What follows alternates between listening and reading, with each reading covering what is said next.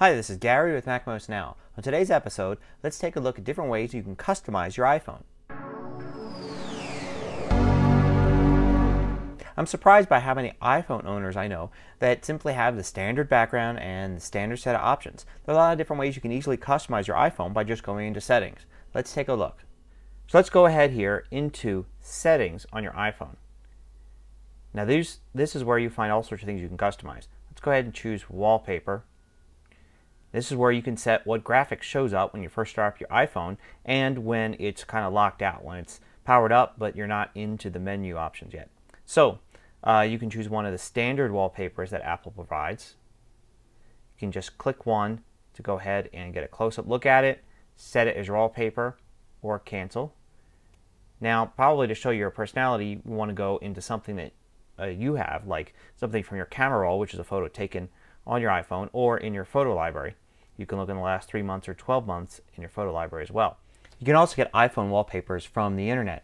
You can find them all over the place. Just search for iPhone wallpapers in Google. A lot of them are of a particular theme that are mostly geared towards, I'm guessing, single men. But there are a lot of good, interesting, neat graphics as well, and they're all formatted exactly the right size for the iPhone.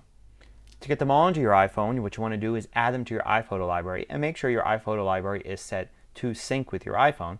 And then you'll have them on your iPhone and you'll be able to choose them from your iPhoto library there. Another thing you can customize in your iPhone very easily is the sounds.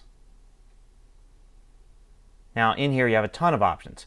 First one you'll see is what happens when you set your phone to silent. In other words, flip that switch on the side of your iPhone.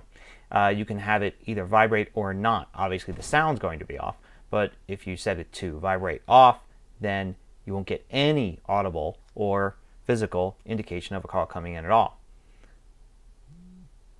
Now, you can also set what happens when it rings. It vibrates, the volume of the ring, and you can of course choose your own ringtone.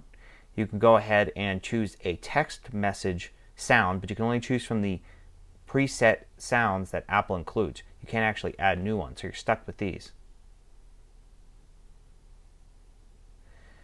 You can also go ahead and choose to have sounds when you have a new mail, when you send a mail, calendar alerts, that kind of thing. Now one thing you should probably try to customize is turning off keyboard clicks. These clicks are kind of fun when you first get your iPhone, but they can be annoying to those around you after you're using it for a while, especially if you text or send emails a lot. Of course, making your own ringtone or finding one that's kind of unique to you and your group of friends is one of the key ways you can customize your iPhone.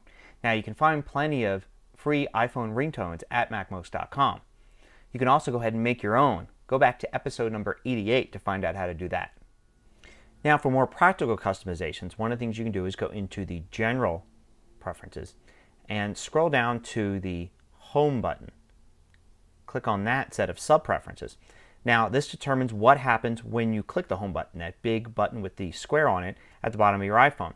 You can have it simply go home when you double click. It'll always go home when you single click. You can also have it go to your iPhone, your favorites, which is your favorites for calling. So if you want to make quick phone calls, you can set it to this, double click on the button and instantly go to your favorites, click on one and you're calling. Another good option is to set it to iPod. Setting it to iPod means that it'll go directly to the iPod controls so you can quickly get to your music. At the bottom here you see one that it allows you to go to your iPod controls if the iPod is on. So in other words, if you're playing music and you double click on the button, instead of one of these options happening, you'll get the little controller that allows you to pause your iPod from playing. This is very handy.